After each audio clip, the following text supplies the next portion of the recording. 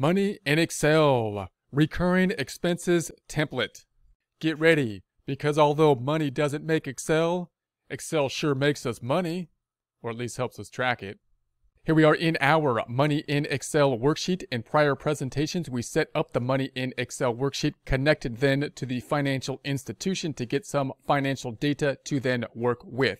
In order to set up the Money in Excel template, you can open up Excel, go to the File tab on the left-hand side, go to New, and then the template looks like this, Money in Excel template. It might be up here in the New area, or more likely, if you haven't used it before, down here, the template will be down here. You do need some type of subscription model from Microsoft Office in order to access the functionality of Money in Excel.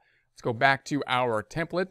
Now, in prior presentations, we looked at the major two reporting purposes for Money in Excel, and that would basically be to create an income statement and a balance sheet. Those are the two things you're typically looking at when you're looking at your financial data. We compared and contrasted it on putting that same financial data that we can kind of import from financial institutions in something like an Excel file to something like a QuickBooks type of information. QuickBooks using a double entry accounting system or any other type of accounting software that has similar functionality to kind of import bank transactions is going to use the double entry accounting system. Excel then not using the double entry accounting system, but rather giving you that financial data which you could create an income statement from, and then pulling the ending balances from the institution to give you, in essence, a balance sheet or net worth type of calculation.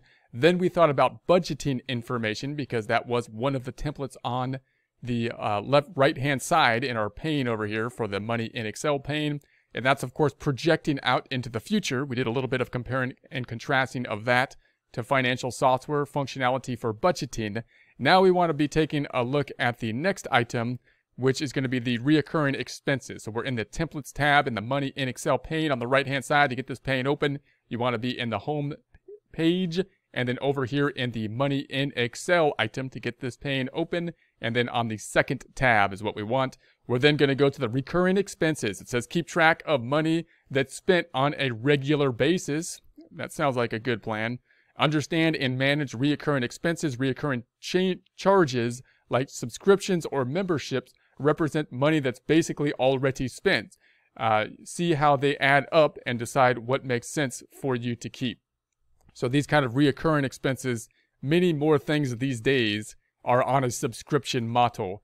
And once they're on a subscription model, they're on autopilot after a while, and it's useful to just basically reevaluate them from time to time. They're already just coming out of our account, so we might want to basically check on those reoccurring expenses in a little bit more detail or a little bit more closely.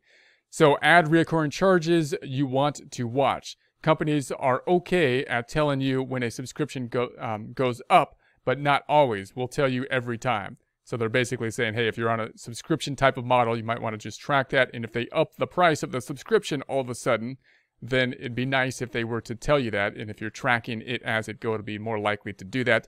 Note, when you're on a subscription model, obviously, one of the common themes would be a free 30-day time period or something like that. Then they charge you. And so hopefully you want to see that when that pops up, because maybe you only wanted the free time period, or maybe they have a discounted time period for a certain month or a couple months, and then it goes up or something like that. Again, it'd be nice to know that it goes up so that you can see if that increase is worth your time. So we want to set up the template.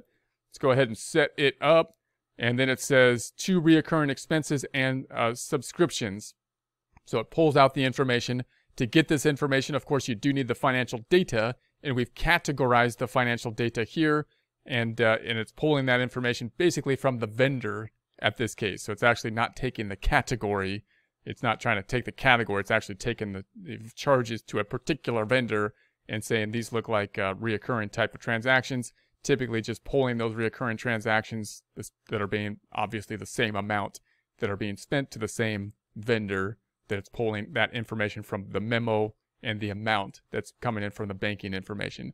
So select reoccurring expenses you want to watch. So we're going to go ahead and say, yeah, let's check those off. And I don't want, if those things start to do something silly, start to increase in an unusual way, for example, or decrease in an unusual way, then I want to know about it. So let's go ahead and add that.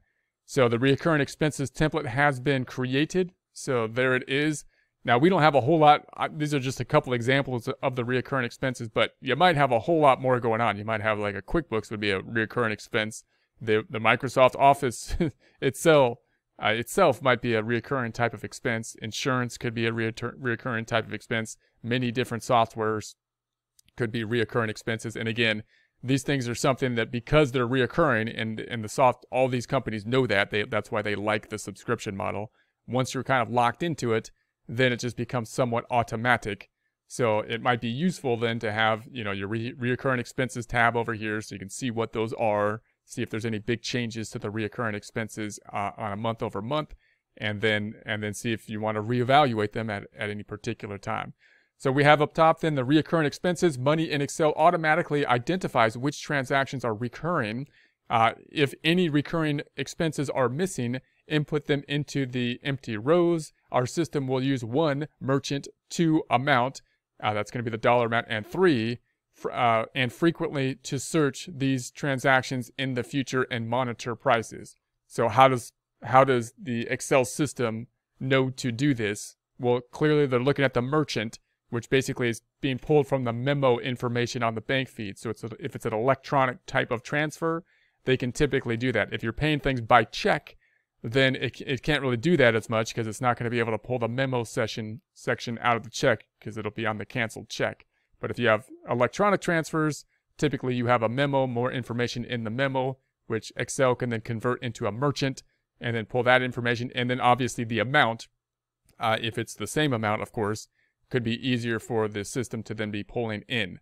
So then we have our items down below, and then we have the Verizon amount, days to pay, so that they're going to estimate basically the days to pay here, and then up top we're tracking then the merchant, the amount, frequency. Here we have then frequency quarterly, and then here we have monthly on the frequency, and this is the year-to-date, annual at this point in time, and then the last point in time that it was paid.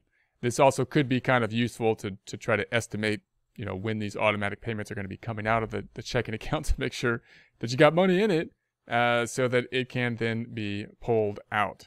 So those are going to be the reoccurring transactions. This is kind of an added on type of feature because remember, the financial data in Excel, usually you're thinking, balance sheet, where do I stand? Income statement, what's going to be the activity over time that we can build from basically the transactions, and then possibly future planning for the future, which this can be a tool to help you with that, which would include budgeting and possibly recurring transactions, which can help you to then, make decisions in the future about these recurring transactions, the subscription type model activities or expenditures that you have.